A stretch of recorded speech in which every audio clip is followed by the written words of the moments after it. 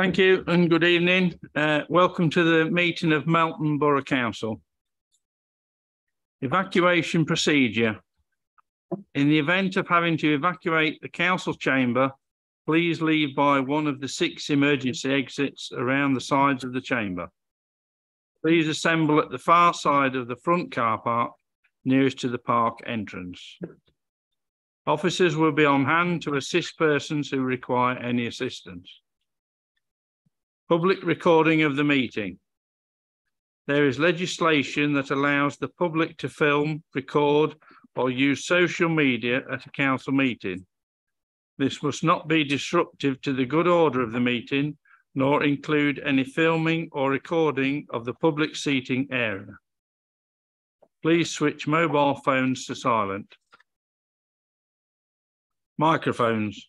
Councillors and officers are reminded to use their microphones when speaking for the benefit of all present. I'd now like to ask the Reverend Pat Oliver to offer prayers. Thank you. I'm all disoriented. Well, good evening, everybody. I trust you're all well. It's lovely to be with you again. It seems a long time since I was last here. I brought with me this evening the Reverend Ruth Simpson, who is co-superintendent with me now in the Melton Circuit, and will be taking over from me when I actually sit down, which means retire, at the end of August. You have to go to Synod and ask permission to sit down, and they usually say Synod grants you permission to sit down, but don't put your feet up. Probably a bit like when you asked to retire, but it's good to be here and to lead you in prayers tonight. So let us pray. Gracious and holy God, we thank you for bringing us safely here this evening and for your presence as we gather. May everything that is done and said in this place begin with your inspiration and continue with your help. We ask your guidance throughout this meeting, that all the discussions, thoughts and actions would reflect your holy will. Grant to each member here your wisdom and discernment, that they may reflect your grace and their concern as they serve the communities you have entrusted to their care. We thank you for their calling and commitment to serve faithfully and speak freely and honestly. Bless them and their families. We offer these prayers, Holy Father, in this meeting to you in the name of Jesus, your Son, our Lord and Saviour. Amen.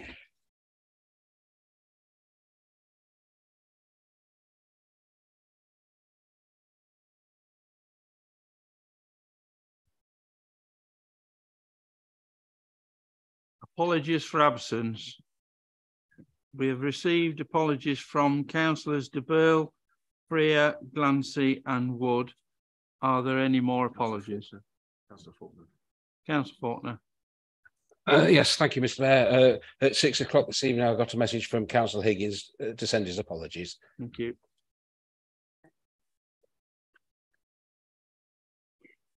Councillor Carter. Mr. Mayor, yeah, Simon Lumley, Councillor Lumley sent his apologies. He's not very well. Thank you.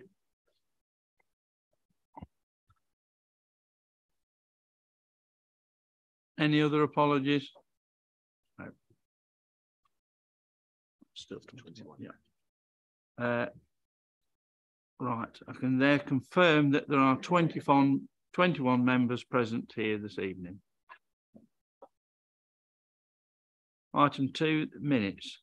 To confirm the minutes of the council meeting held on the 23rd of February 2023.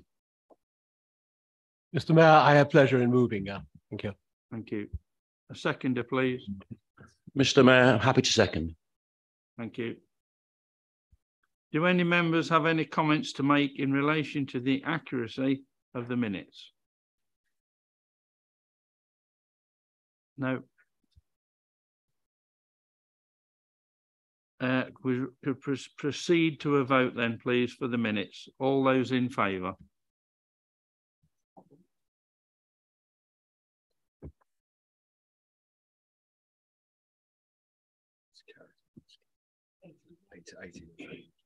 That's carried, thank you.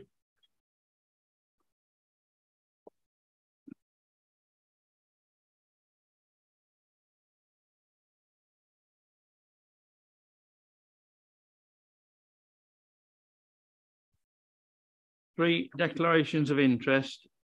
Founding members would like to indicate that they have an interest to declare. Could they please do so by raising their hand? No.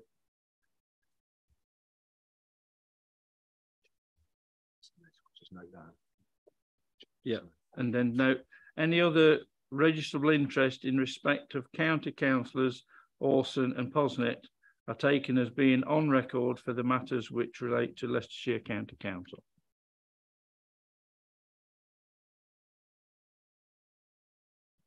Mayor's announcements. This is going to be quite short and sweet this time. We've been to one or two different civic events. We went to the Taste the Place in Melton at the Stockyard. We were judging also at the Pie Awards in Melton. That was a really well attended thing. There was over 900 pies again this year. And they come from right the top of Scotland right down to the bottom of Cornwall. And it is quite a major event for the town. Last Thursday, it was the Cadets Awards evening, and it was quite nice that the cadet that I've got for this year has been made up to sergeant, and he is a young lad that's going to go somewhere. He wants to be in the Air Force, and he's determined he is going to get there. It's a credit to the cadets. So that's, in a nutshell, the Mayor's announcement. So that's nice and easy for everybody. But after part of that now, I'd just like to recognise the dedication of the Melton Matters Wombles, who work tirelessly on a daily basis throughout the borough to keep it clean and tidy. And I would just like to invite Councillor Fisher to say a few words. Thank you.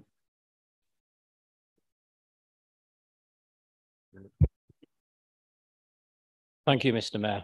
I'd just like to take this opportunity to say a huge thank you to all our Wombles for their hard work and dedication in making the Borough of Melton not only a cleaner place for all its residents and visitors, but also a safer place for our wildlife to thrive and prosper. These fantastic volunteers of all ages are out there working tirelessly on a daily basis in all weathers, removing litter and collecting, crushing and coordinating aluminium can collection bins to raise funds for the air ambulance. I believe so far raising in excess of £6,000. Thank you, you're all amazing.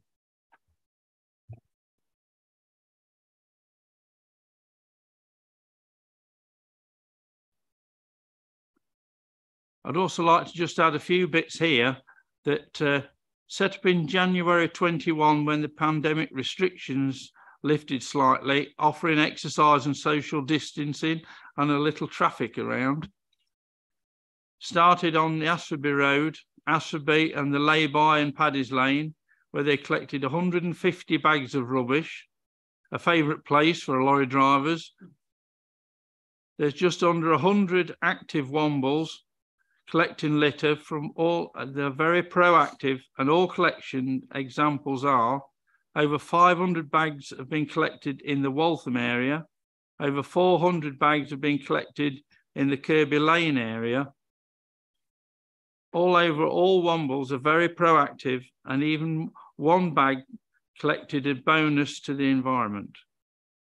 Last year, bags of grot collected were in excess of 2,462.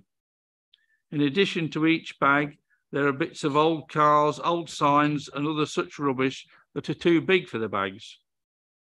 To date this year, there has been in excess of 600 bags logged. It's easy to pick up from all the undergrowth at this time of year, as the hedges, etc., are low. Along the Leicestershire Wombles, They're invited to the Houses of Parliament in December 22 to talk about their achievements. Things like this crisp packets dating back from 1966 have been dug up and found in perfect condition. I think this perhaps gives us something to think about, that packaging has got to be made more degradable.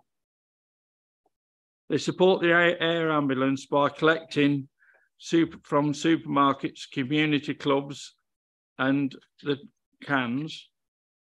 These have been taken once a month, all voluntary, to the farm at Somerby, who have been providing the land for them to tip the cans out, and the tractors are driven over them to crush them down. They're then taken in a cattle truck to Chris Allsop, metal dealer, who buys them for £300 a load. This is donated to the air ambulance, and they've raised over £6,000 doing this. They're working with NBC to support the Wombles by providing the pink refuge sacks. They let the council take the way tickets to include with curbside recycling. Wombles are heavily involved with local cub groups, schools, and are visiting every school in the borough to talk to the children about litter and the effect it has on the wildlife and how animals can get trapped in plastic bags and bottles, etc. I think this is a marvellous achievement, and I'd just like to, I've got a certificate now to give to one of the youngest members of the Wombles, Esmeet Flavel, who is here hopefully this evening to collect it.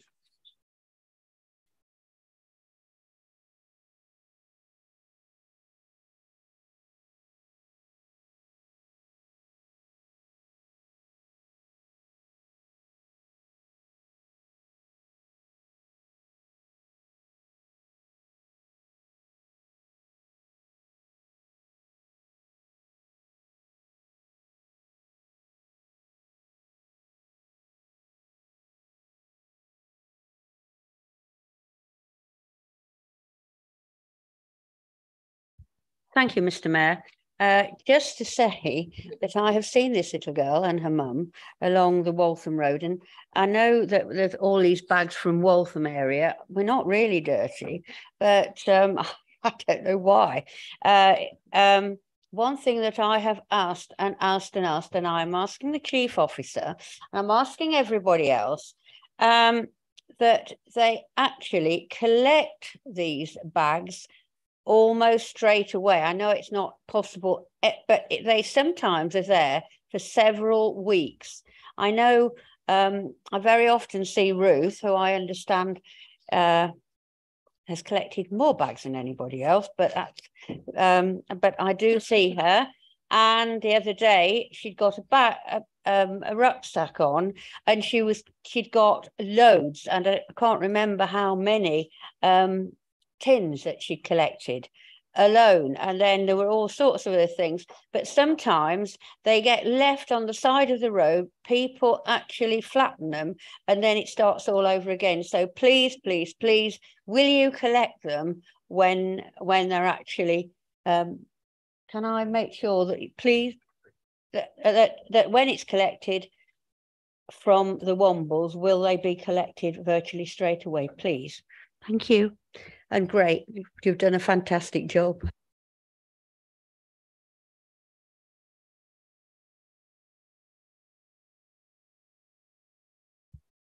Now, as this is the final council meeting of the term, I'd like to just acknowledge the contribution of all members over the last 4 years. I particularly want to acknowledge those who may have chosen not to stand in the up and coming elections. We have some members who have dedicated huge amounts of time to their residents over a considerable number of years. And as such, I would like to take this opportunity to thank everyone. Thank you. Item 5, the leader's announcements, please. Thank you, Mr. Mayor, and thank you, Melton Wombles, for coming along. No one's actually told me who the Melton Uncle Bulgaria is. Do you have a name for anyone to fit that bill? You're not going to say, are you?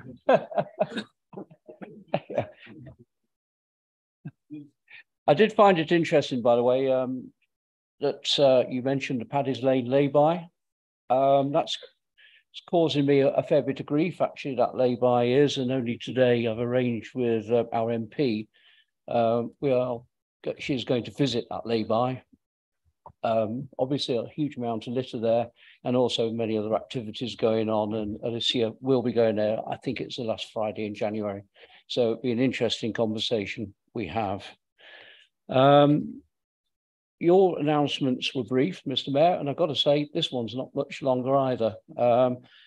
Members, it is only a few weeks since our last meeting, but even so, there has been a lot of happening since the last meeting.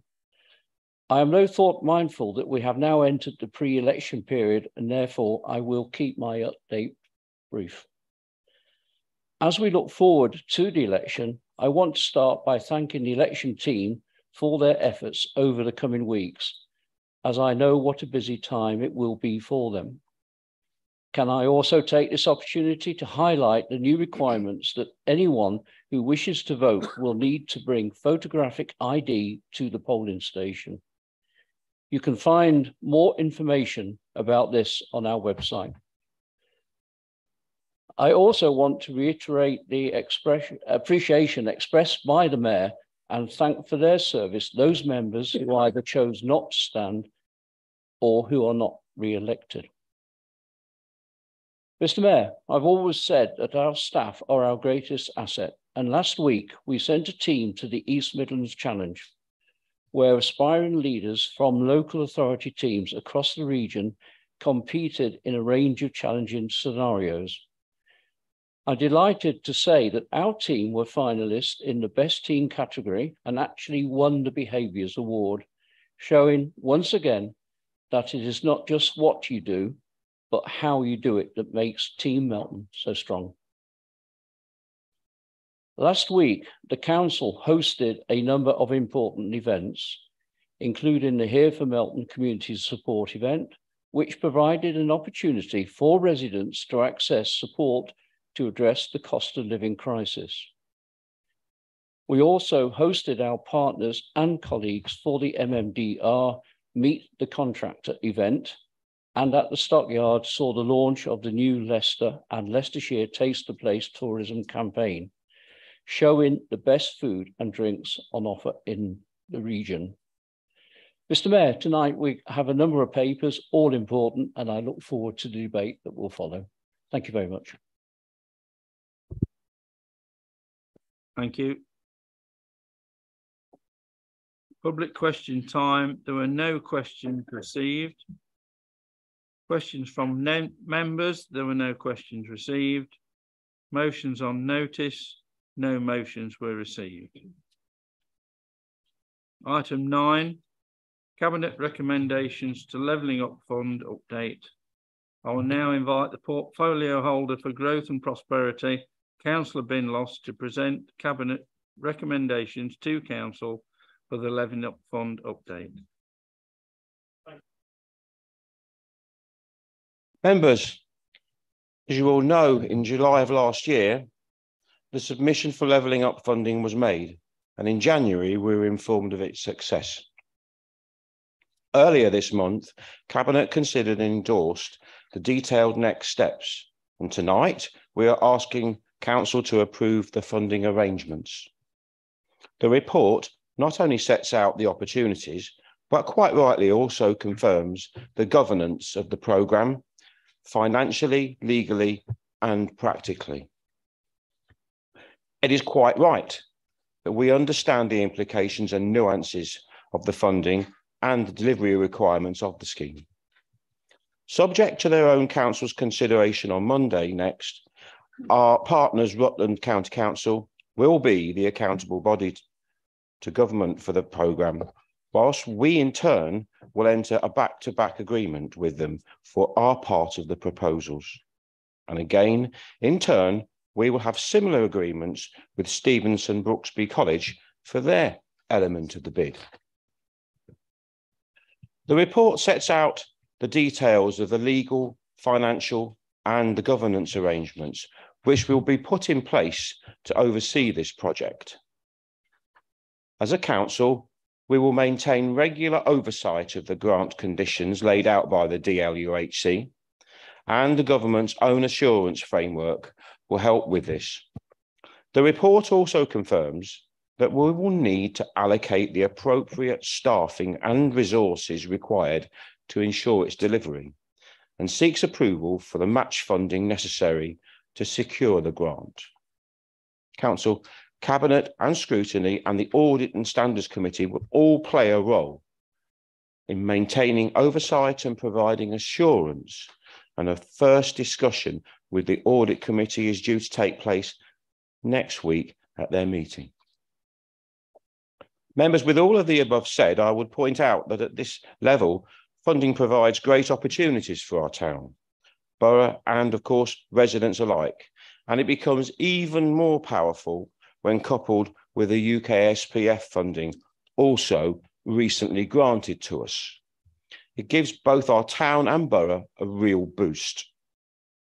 Just to reiterate some of the headline benefits that this funding will deliver and which are set out within the report, 183 jobs will be created, up to 20,000 square feet of new employment space, 100,000 square feet of updated outdoor event space, up to 16 new food production units, an additional 9.2 million GVA to the local economy, a predicted 7,000 weekly market visitors, boosting our nighttime economy with the exciting work being done to upgrade our theatre by partners Stevenson Brooksby College.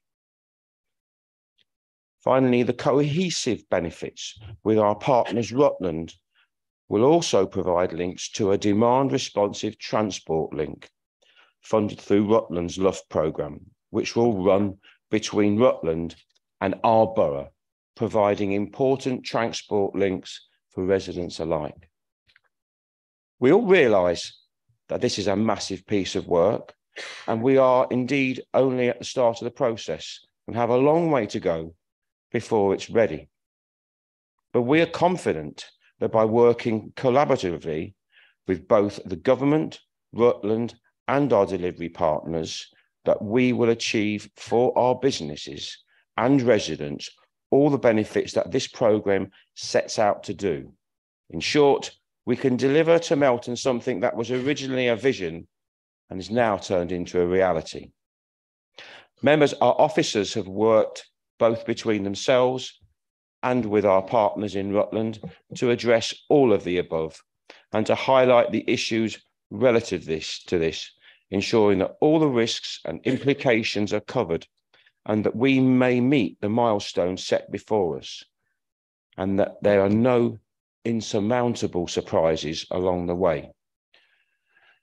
Members, on this basis, I ask, therefore, that you support the recommendations 2.1, 2.2 and 2.3. Thank you. Thank you. Can I have a seconder, please? Mr. Mayor, it gives me much pleasure to second the recommendations listed by the previous speaker. Thank you.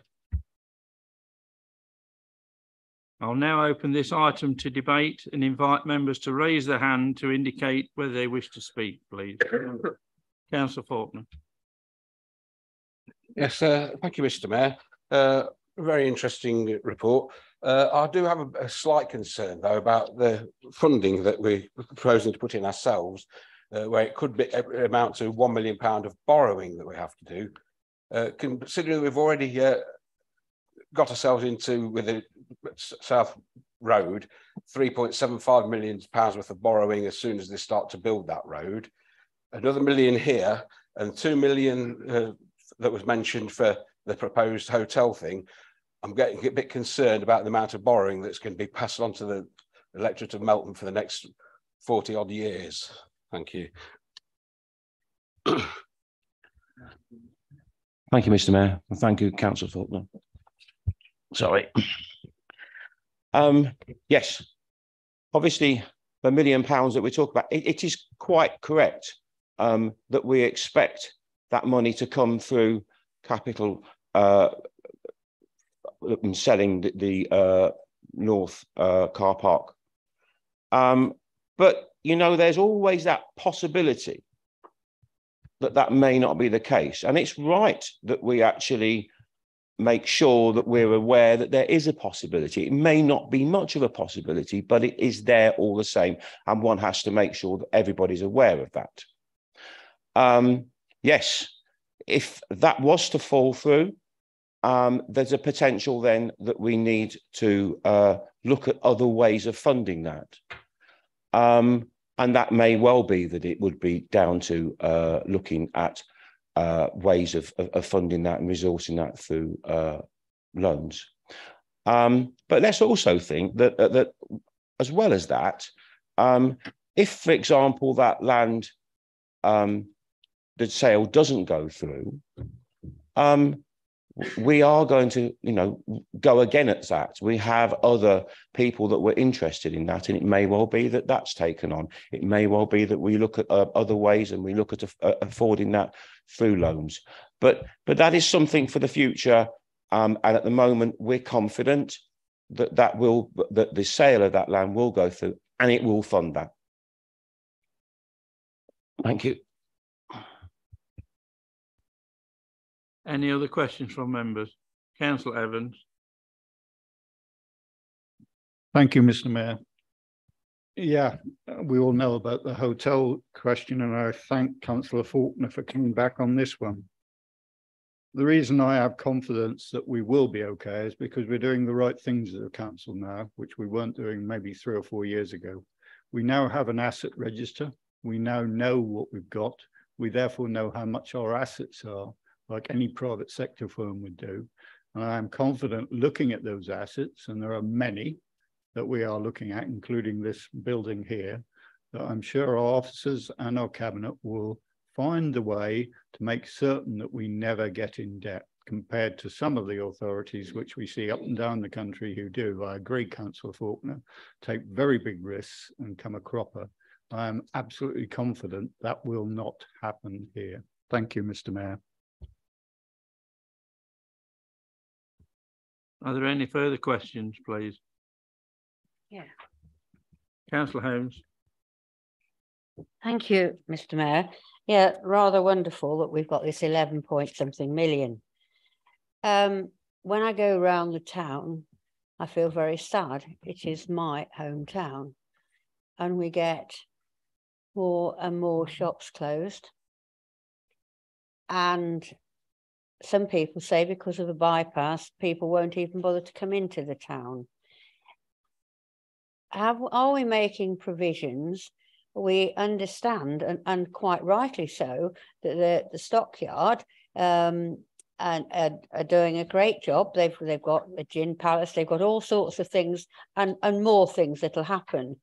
But can we make sure that the middle of the town, can we be assured that the middle of the town isn't forgotten as well? I don't know whether there's anything been done or being done about that, but I do know that quite a few shopkeepers are very concerned. But having said all this, I do think to get 11 point something million is pretty special. Thank you. Thank you, Mr. Mayor. Yeah, obviously we have the UKSPF funding, and the UKSBN funding is substantial. It is over £1 million, and a lot of that, or a certain portion of that, will clearly go towards invigorating and strengthening our town centre. And I think that that's something that's always been put forward as that. So I'm confident that that money will go towards that.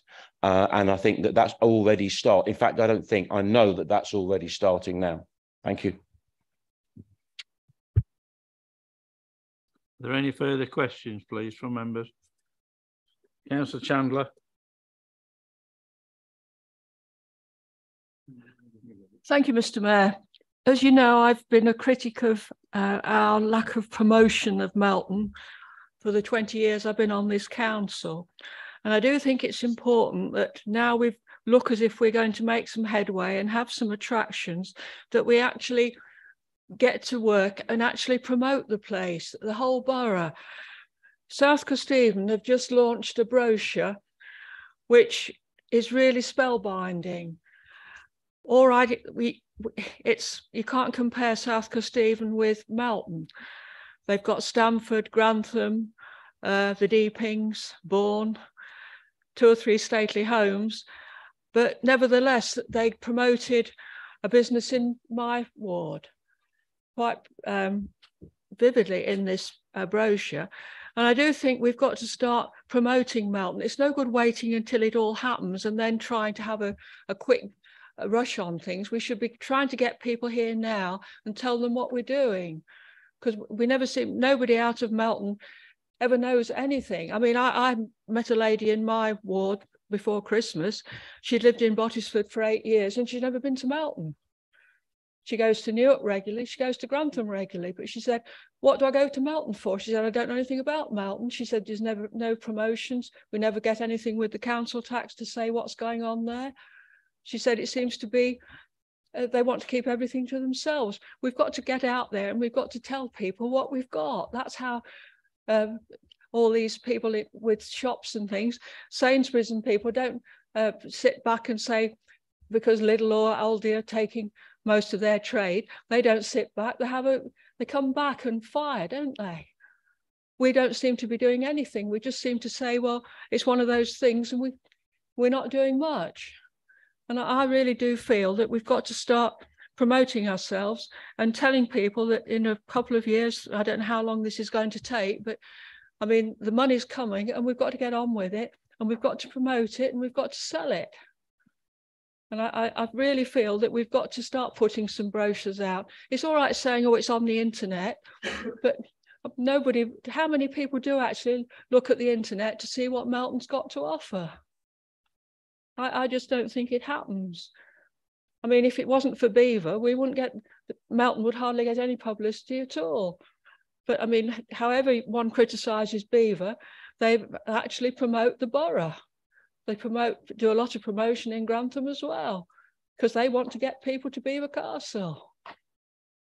And we seem to have lost the knack of attracting people. Thank you. Thank you, Mr. Mayor. Part and parcel of both the UK SPF and the Levelling Up Fund allow for a lot of promotional work, and it's right that we do that. And I think you'll find that we are all, well, I know we're already doing that. Melton is constantly now being put on in the forefront as far as the rural capital for food. That's been on the television again recently. Yes, we have got officers that are working very, very hard now to promote, not just on an electronic basis, but actually getting out there and talking to people as well. And I think you'll find that when we come to promoting what we will have with the UK SPF and particularly with Levelling Up Fund, that will be an ongoing programme, and it will continue to roll and get bigger and bigger and bigger. And I do think that this summer you will see a marked difference in the amount of getting things done and actually promoting our town. I think that will be for definitely something that you will see. Thank you. Councillor Posnett. Thank you, Mr. Mayor. I know I've been very vocal about the town centre is the marketplace and it's not the cattle market, and nobody will ever convince me of anything other than that. I did go to the opening event at the Stockyard on Friday. I went because I was representing Nick Rushton, and there were some very good things there. And Leicestershire, certainly, the food, the choices of food that there are, not just in Leicestershire, but also in Leicester, that was mentioned. And it's excellent. And if some of those people are thinking of coming to the Stockyard, then it's to be hoped that there is some way of linking those businesses within the Stockyard with something in the town centre. The evening economy in Melton is just about destroyed, because everybody, or I say everybody, but I spoke to some people at the Stockyard on Friday, and people who've got youngsters in the teens, early 20s, none of them come into town. They all go to the brewery in the cattle market. I can't say that I blame them. Car parking's easy if they take the cars and they want to go there. And there's probably other things that they offer that the pubs in Melton don't offer. And I think probably because of what's happened with COVID and the cost of living and things like that, then some time should be spent looking at the pubs and speaking to the landlords about what things they may or may not be able to do to try and get some of the trade in. If you come into Melton for a meal in the evening, you can get a very nice Italian, you can get some very nice Indians, and also very nice Chinese. But unfortunately, you can't get anything that is remotely like English unless you go to Monteiro Lounge. You know, I wouldn't choose to go there if I wanted to go out for a meal, but that's a personal choice. But I do think it is a sad reflection that none of this money has been allocated for the proper town centre.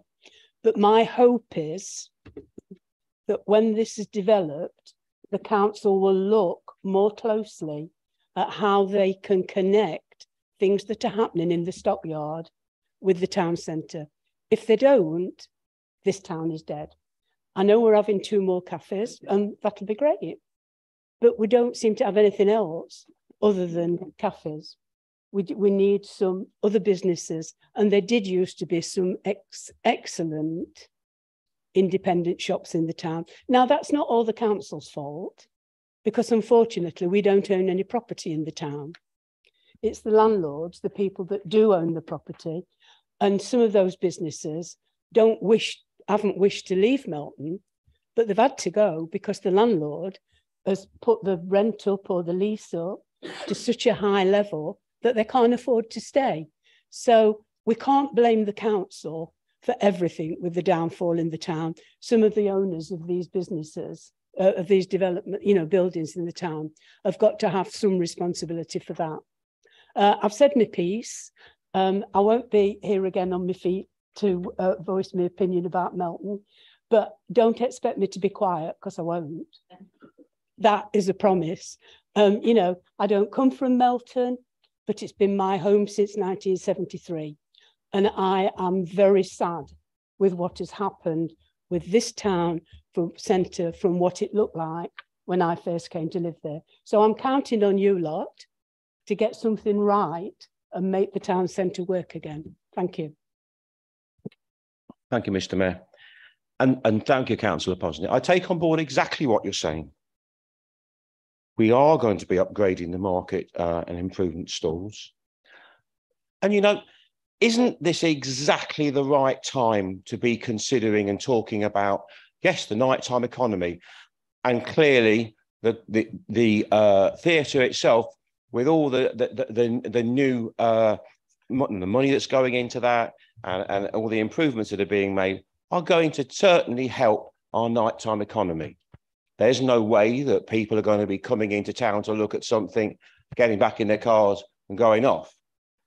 This is going to bring in, without any question at all, a much wanted necessary boost, as Councillor Posnett said, into the evening economy. But that's not all, really, is it? Because if you look at what we're doing with the Love Fund, and particularly, of course, with the stockyard, there clearly is going to be a development, and it is going to improve our nighttime economy. This isn't going to happen overnight, just like that. It's not going to be some kind of magical thing, but we are there and we will be working to do that. And I come back to what I said earlier. We do have the officers that are now starting to really work hard at looking at this and coming up with something that, will be really, really good and beneficial for our nighttime economy. I think we all want to see that nighttime economy improve, absolutely, completely. But this is where we can really make a difference. But listening and working and talking to everybody is also equally important. Thank you. Councillor Carter. Thank you, Mr. Mayor. Yeah. I go into town every Saturday for a drink and that, and I'm going to miss old Pam on the marketplace on her own, bless her. But I just want to put it forward, why don't we see the town councillors on the stall asking people so people can come up to them and ask them what they want for the town. Pam's been doing this stall on her own for the last 2 to 3 years, and I have not seen a town councillor on that stall with Pam. And I think you should be there so people can ask you what wants for the town centre. Thank you. Councillor Smith. Thank you, Mr. Mayor. I just wanted to not come back to Councillor Posnett, but kind of add on to what Councillor Posnett has been saying. Youth culture has changed and young people have changed from how they were 10, 20, 30 years ago. The things that young people like to do on a Friday and Saturday night is now completely different to what I would have done. And I'm only, 6 or 7 years older than the people we're talking about, which is why the Stockyard is doing so well and why Montero Lounge is doing so well. They've looked at the market that's out there. They've taken note of what people want and, they're thriving. They're doing really well. And it is unfortunate that, what we have had and what has been successful before is not doing so well anymore because that market has changed. So it is really important to go out there and talk to young people and listen to what they've got to say, because, I've always been a strong advocate of that, but I'm afraid even I'm not good enough anymore because I'm old compared to them. So, yeah, I just, I naturally support this motion. I'll be voting for it, but we need to get out there and talk to people and find out what.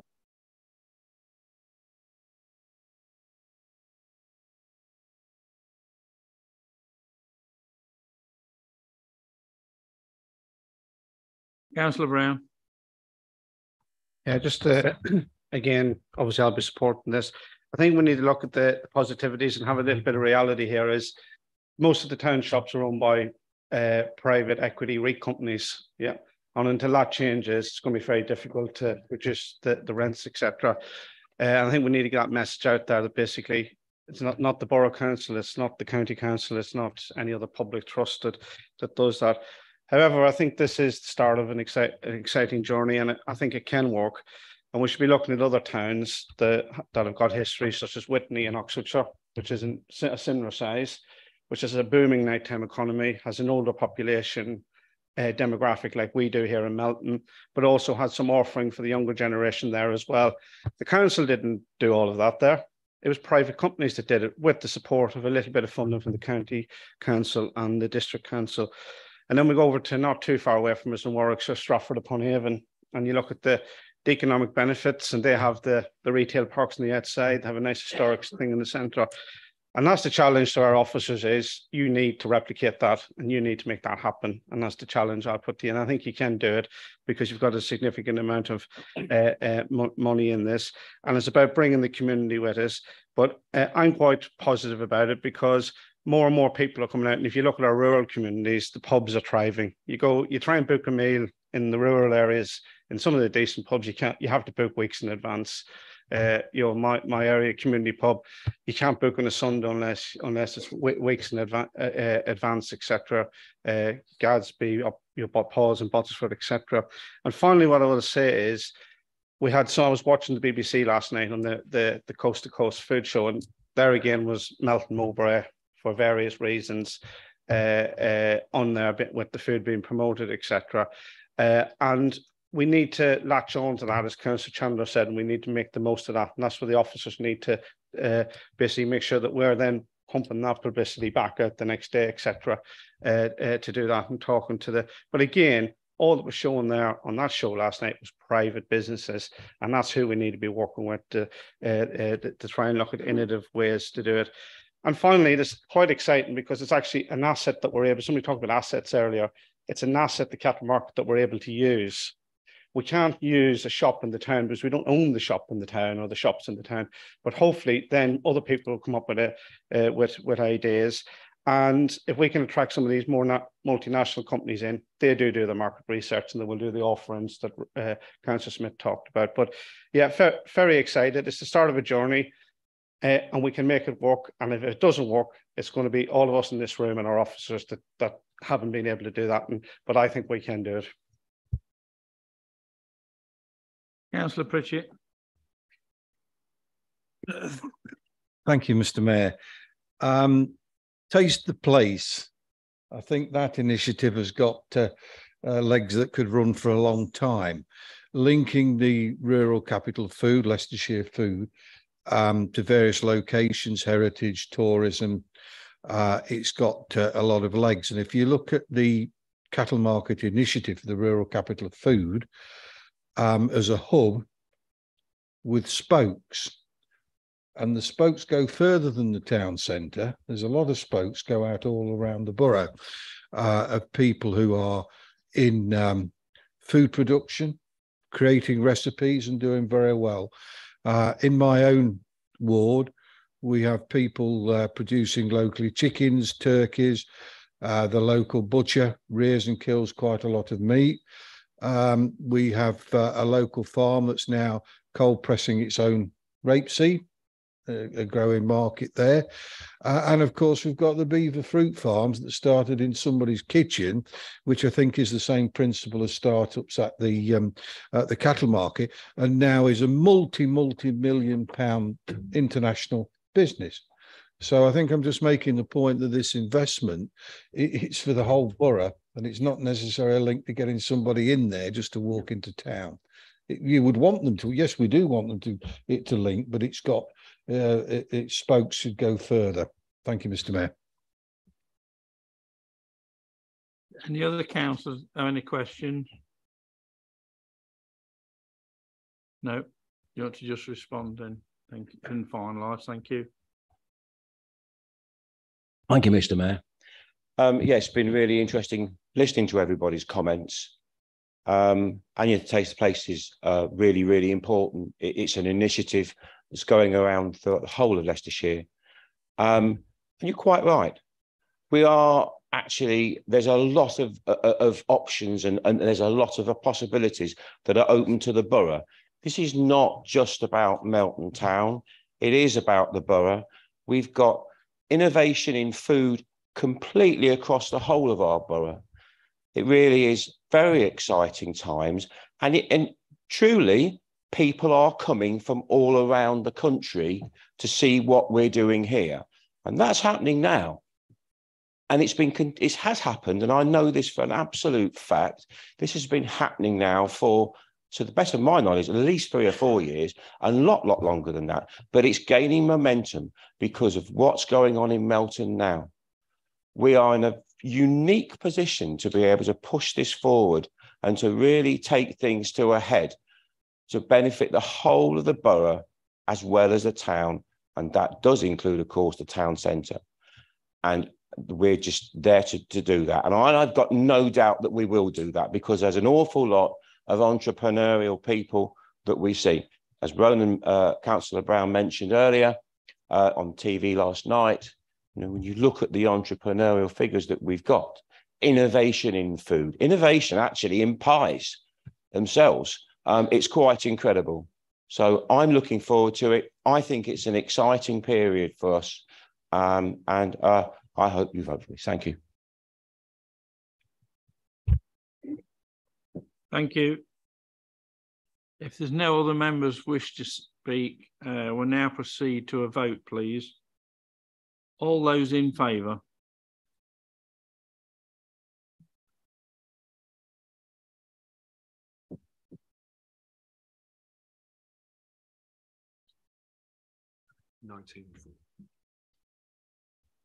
Any against?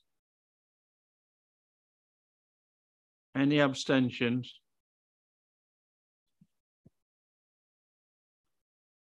This motion has been carried. Thank you.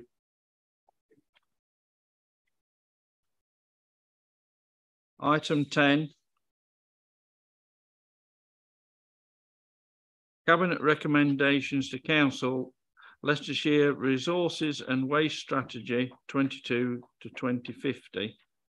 I now invite Portfolio Holder for Growth and Prosperity, Councillor Binlos, to present the Cabinet recommendations to Council on the Leicestershire Resources and Waste Strategy 22 to 50 on behalf of the absent portfolio holder for climate change, access and engagement. Thank you. Thank you, Mr. Mayor. As Mr. Mayor said, I'm presenting this for Councillor Freer, who's unable to turn up tonight.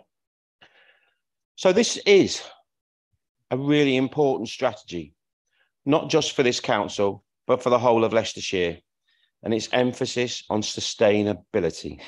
Climate and environment is important to us all.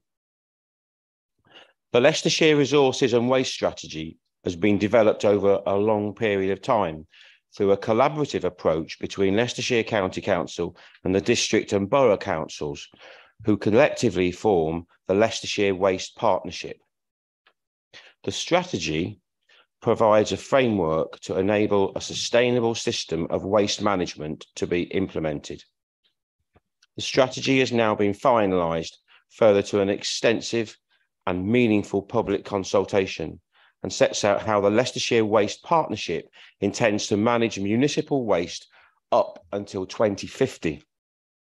It is currently progressing through each council's decision-making process and is nearing sign-off by all councils. I think it's just the North West that's still to approve. The strategy includes objectives and pledges which provide guiding principles and commitments to deliver the waste management service as a whole to meet the overall vision. Importantly, some of the pledges contained within the Leicestershire Resources and Waste Strategy are caveated and can only be implemented if sufficient ongoing additional funding is provided by government to cover the costs incurred by both the waste disposal and collection authorities respectively. These caveats are important, as without ongoing further funding assurances, there would be significant financial burden and risks to local authorities. We're still awaiting the outcome of some national consultation and potential future legislative, regulatory or policy change. And the plan is therefore high level and allows us to continue to collaborate to develop specific plans to deliver the pledges made. It is important that we continue to collaborate on how we manage waste and resources through this strategy, and that it is an operational, strategic and member level. As I said, we are still awaiting some details from government, but are starting to receive information on some key areas, such as food waste collections, which our officers are starting to turn their attention to. Many of you will be aware of the strategy and its development over a long period of time, including a large public consultation exercise that took place last year. In this council, our scrutiny committee has been engaged as the strategy has developed, and I'd like to thank them for their part in and input in this. I'm pleased to confirm that the strategy before us today includes changes brought by both the public consultation, with the key change being the emphasis and additional pledge on addressing fly tipping. Our officers also fed back to the Leicestershire Waste Partnership that this was considered an important pledge by our scrutiny committee, and that developing clear actions and learning from best practice will be key. The strategy is particularly relevant in the context of sustainability, climate and environment, and I want to remind members of the vision of the strategy to work towards a circular economy and contribute to achieving net zero carbon by 2050 in Leicestershire. This means fully embracing the waste hierarchy by preventing waste and keeping resources in circulation for as long as possible, through reuse, repair and recycling to realise their maximum value whilst minimising environmental impacts. This is in line with our climate and environmental commitments, and it will be important to continue to engage fully with the Waste Partnership to develop the actions needed to deliver on the strategy pledges in a meaningful and an affordable way. Members, I ask that you support the recommendations 2.1, 2.2, 2.3 and 2.4. Thank you. Can I have a seconder, please? Thank you, Mr. Mayor. It gives me much pleasure in seconding this report. Thank you. I'll now open this item to debate and invite members to raise their hand to indicate whether they wish to speak. No. Councillor Chandler. Thank you, Mr. Mayor. It's very woolly, the report about food waste. And food waste is something that we've got to tackle. We keep hearing about pollution of waterways. It's all coming from food waste. And there aren't many AD plants around. There's one at Sleaford, there's one on the A46, but the A46, I understand Samworth virtually, they built it and they use it virtually for all their waste disposal. But any waste we have on the farm has to go to Sleaford. And we keep hearing about the minor roads, they're getting congested with large lorries, etc. And I think we have got to push forward the building of AD plants. I mean, they're clean and they get rid of it and it goes back on the land, and I'm told it doesn't pollute the rivers. Where you put fertilizer on the land, it pollutes the rivers. It leaches and ends up back in the rivers. So I do think, you know, we ought to say to the County Council, we would like to see AD plants be brought to the fore. Thank you. Anaerobic digesters for anybody who doesn't know what I'm talking about. Okay. Mr. Mayor, if I can just provide a brief clarification just to direct members' attention to the strategy pledge number 5, which does make that explicit commitment around food waste. That is subject to the relevant policy changes from government and the funding, because there's clearly a big cost in introducing the food waste collection infrastructure. We do understand that's coming and we are starting to make preparations for it. So we've certainly heard suggestions that by 2025 that could well be in place. So it's something we are working on, and colleagues and partners across the county will develop those proposals in due course. Any further questions from members? Councillor Binloss. Yeah, actually, Ed, you took it away from me there. I was just about to say that, having read it thoroughly through. But this is obviously clearly something that is going ahead now. And this is something, as far as food waste is concerned, that is being looked at by all the members of that committee. But yes, I think it's best really for the portfolio holder themselves to give you a much thorougher answer on that. Thank you. Any further questions from members?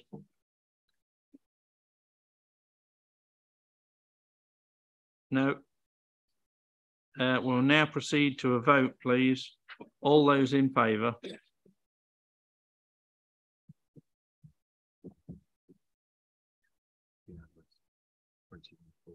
Thank you. That's unanimous.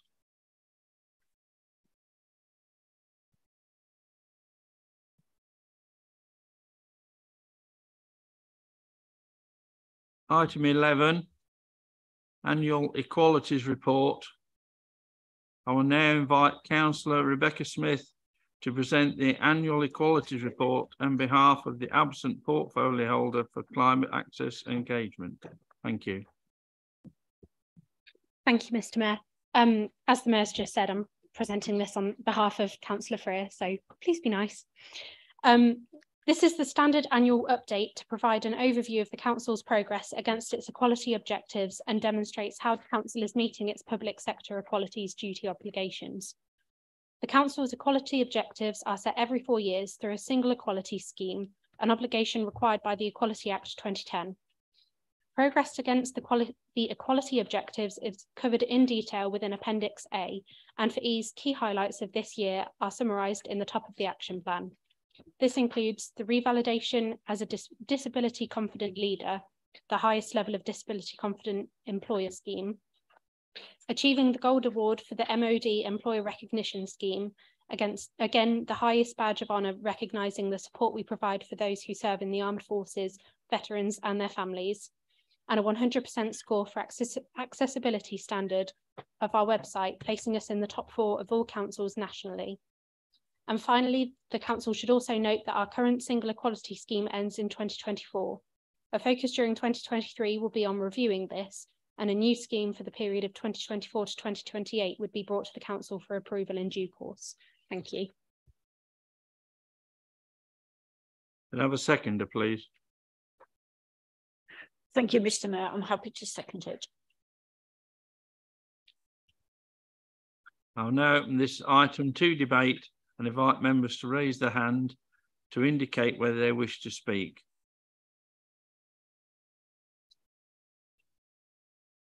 No.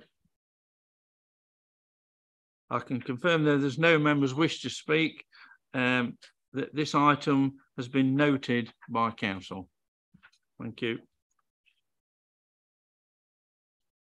Item 12, pay policy statement.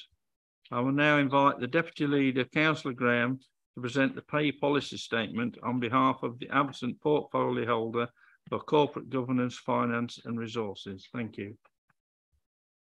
Thank you, Mr. Mayor. I have much pleasure in presenting this on behalf of Councillor de Burgh, who unfortunately cannot be with us this evening. I think the most important line on it is 1.2. There are no significant changes to the policy statement from the previous year. So with that, I will move a recommendation 2.1. Thank you. Seconder, please. Pleasure in seconding that recommendation, Mr. Mayor.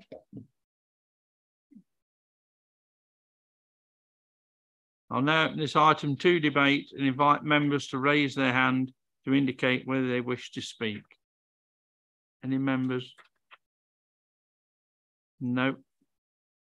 We will now proceed to a vote, please. All those in favour?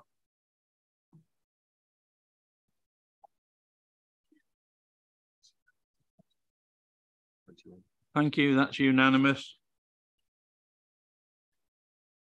Item 13, Statement of Community Involvement Update. I'll now invite Portfolio Holder for Growth and Prosperity, Councillor Binlos, to present the Statement of Community Involvement Update. Thank you. Thank you, Mr. Mayor.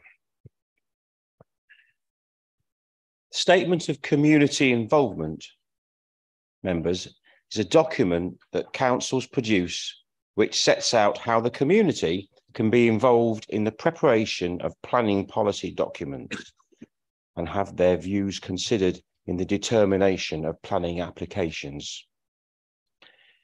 It also sets out how the council will engage with communities in the preparation of neighbourhood plans.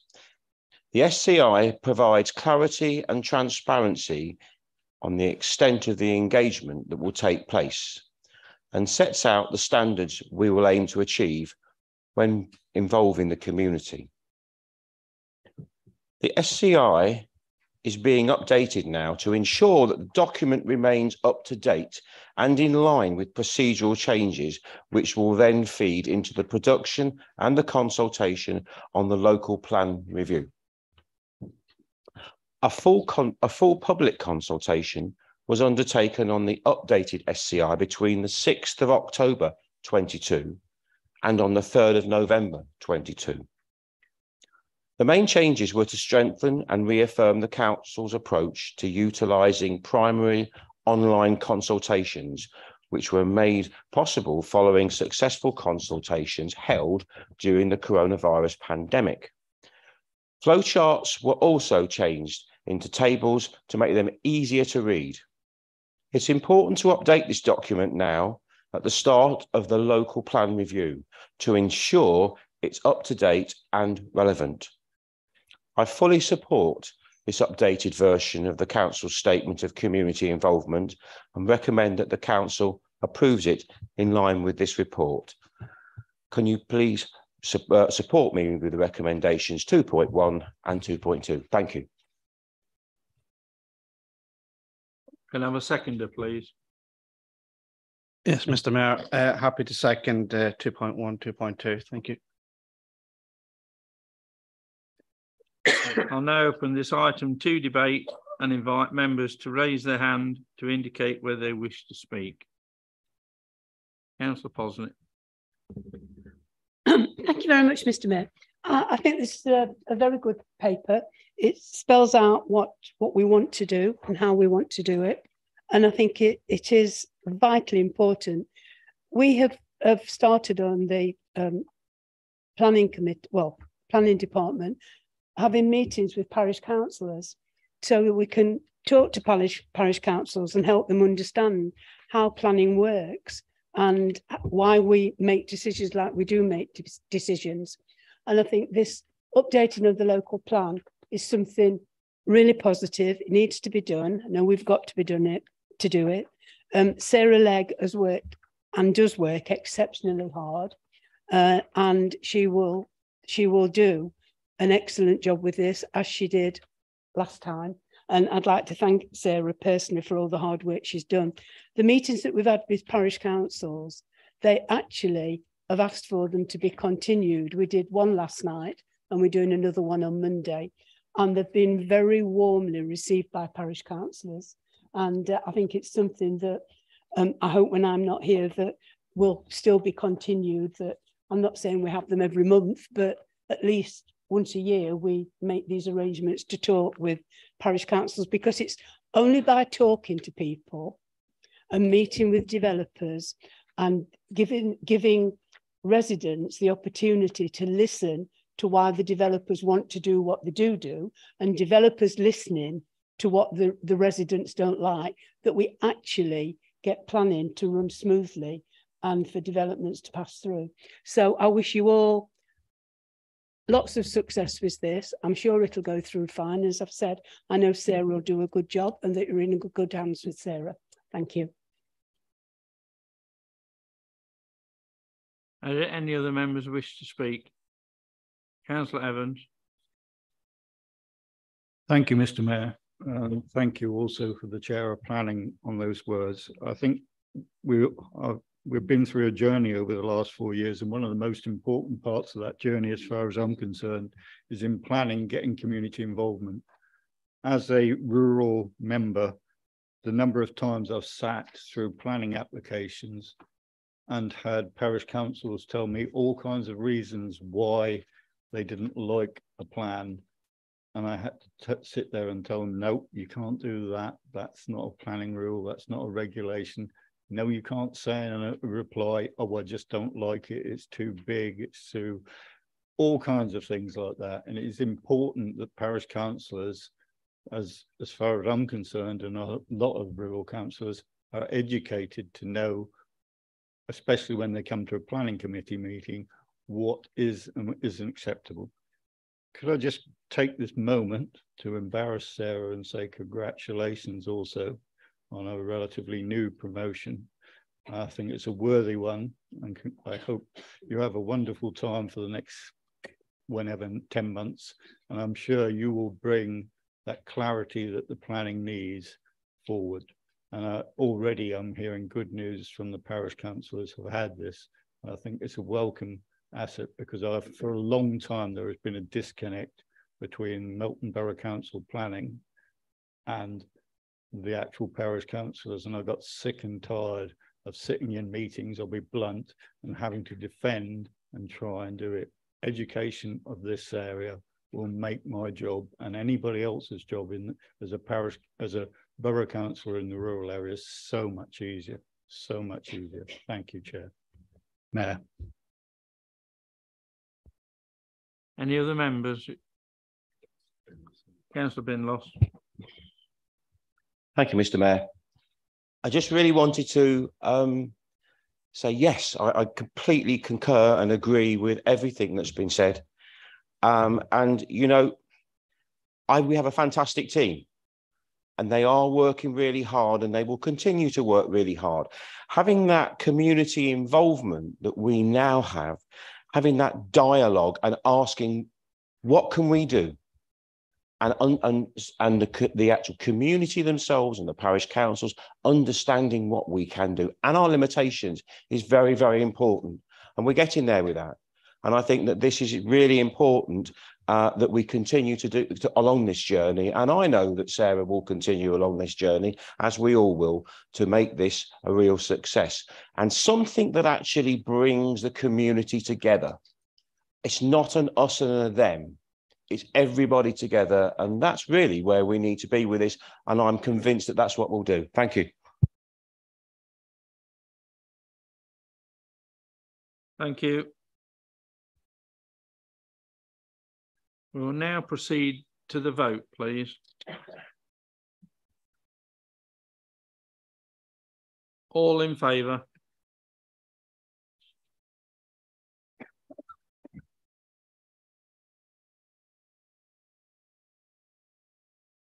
Thank you. That's unanimous. Item 14, review of the political balance and allocation of seats to political groups. I'll now invite the Monitoring Officer, Kieran Stockley, to present the review of political balance and allocation of seats to political groups. Thank you. Thank you, Mr. Mayor. Given this is the last item, I'll try and keep it really brief. Members are asked to approve the political balance calculations and allocation of seats on committees in accordance with the statutory requirements following a recent change. On the 13th of March, the proper officer was notified that Councillor Margaret Glancy no longer wished to be treated as a member of the Conservative group. And the authority, as you will be aware, is under a duty to review the allocation of seats to political groups as soon as practicably possible following such a change to any memberships of groups. It is a requirement that once seats have been allocated to the political groups, the remaining seats are to be appointed by council from the independent non-aligned members. From your reports, members, you will see the revised composition set out in paragraph 5.3. 5.6 deals with the allocation of seats to committees and the places across the committees which require the agreement of council tonight. And due to the calculation resulting in an underrepresentation for the opposition group, the non-aligned and the vacancy, the opposition group leader has confirmed they will take an additional seat on the scrutiny committee. We have consulted with both group leaders prior to this meeting, and nominations have been received and are contained in Appendix A, which should be on your desks this evening. Members should note that whole seats have been allocated to the groups in the first instance, and the remaining seats have then been allocated to those that are not aligned to a political group. The non-aligned members have also, prior to this meeting, expressed a preference to take an additional seat on audit and standards, and nominations for seats have been put forward to this meeting tonight for your approval. These nominations are also contained in Appendix A. Members should note that there is a vacancy currently on the Licensing Regulatory Committee. And the table at 5.12 details the total number of places on each committee to be allocated to each group. And for completeness, it also includes the non-aligned members and the vacant position. Members are therefore being asked to consider the recommendations at 2.1 to 2.4. Thank you, Mr. Mayor. Happy to take any questions. Thank you. Can I have a proposer, please? I'm happy to propose this. We seem to have done nothing but for months, but keep reallocating seats. So hopefully this will last until the end of this council. So I have honour in proposing this, and I hope you're all very happy where you've been put. Thank you. Have a seconder, please. I'm very happy to second the motion. I'll now open this item to debate and invite members to raise their hand to indicate with you whether they want to speak. Councillor Carter, please. Just a quick one, Mr. Mayor. Staff working group. I can't do staff working group. I don't finish work till 4:30 and it starts at 3:30. I can't get back for it. So it put me down. That's why I come off it in the first place. Ultimately, I've gone back on it. They do it too early.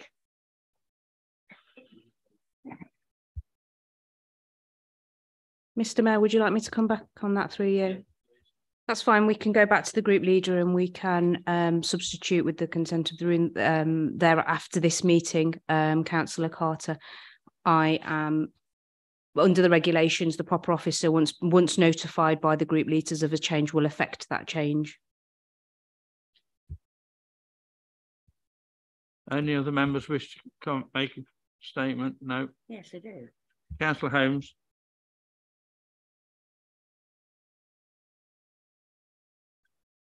When things aren't quite as easy as they might be, and people leave groups for whatever reason they leave, they are all, and I think obviously, I don't suppose I shall be able to say this again, but I feel very, very strongly that everybody who is a representative of their area, their ward, should be able to be on a committee. And I feel very sorry that this has happened latterly, that some members have not been on committees. So I would hope within the next four years that this will not happen again and that everybody has the opportunity to be on committees. Thank you.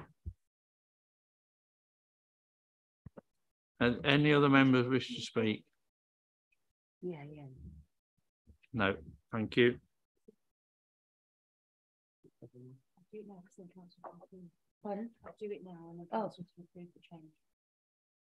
Apparently I'm on the staff working group.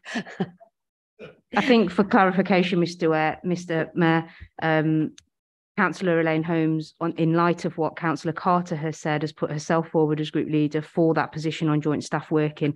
So I would go back to the proposer and the seconder just to ensure that they are happy for that alteration to be made in the table that is appended, and then council can continue. Yeah, very happy. That's fine. Thank you. If that's okay, then we'll now proceed to a vote. All those in favour, please. I better vote for myself.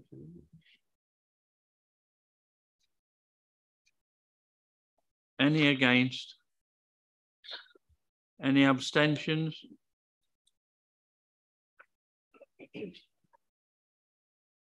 I confirm that this motion has been passed then.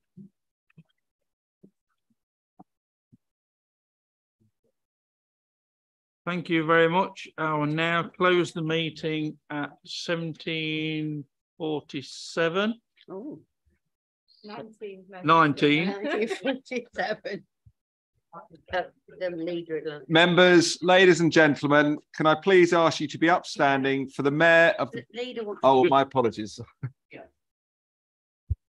Mr. Mayor, once the meeting is closed, I'd just like to have a quick introduction to someone who's in the audience, that's all. But once the meeting's closed down, okay? Okay, Mayor, if I could ask members and ladies and gentlemen, please do be upstanding for the Mayor of the Borough of Melton, Councillor Alan Hewson.